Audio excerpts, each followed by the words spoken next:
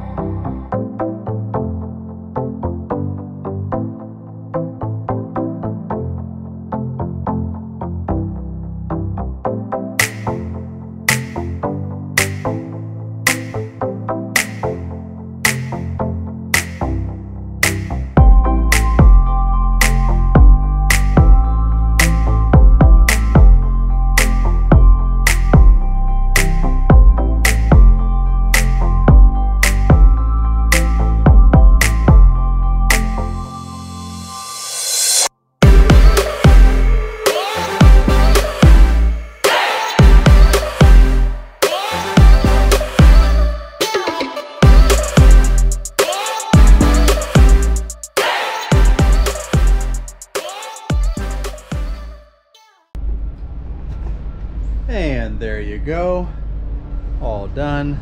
That's how it looks. This is how I get everything in here.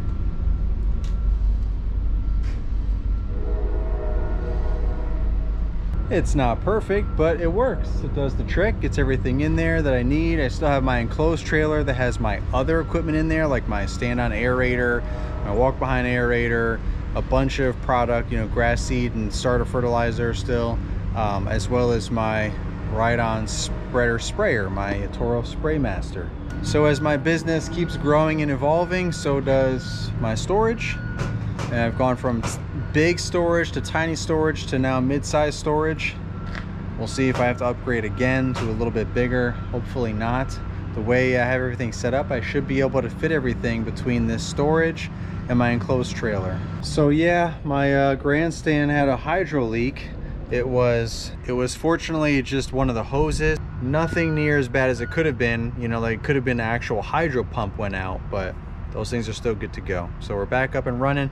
But I dropped off I basically did an exchange, right? I dropped off my 52-inch grandstand multi-force because it's over 50 hours and it needs its hydraulic fluid to be flushed. So when you get a new Toro Grandstand, after the first 50 hours they want you to drain all the hydro fluid and put fresh fluid in, kind of like the oil changes, you know, depending on the brand, the mower. Like the Grandstand's first 8 hours they want you to drain the oil and put new oil in. So that's easy enough to do on your own, but the hydro, I wouldn't recommend doing that unless you're one of those people that is good at doing all that kind of stuff, you know, working on things, taking them apart, working on them. That's not me. I know that's not a lot of guys out there, or even have the time for that. Even if I was that guy, I guess if you are that guy, you have the time or you find the time, but I'm not that guy, so I am not finding the time to figure that out. I'd rather just drop it off at the dealer and have them do it. Fortunately, I have 2 mowers now, so I'm not down. When I got my grandstand,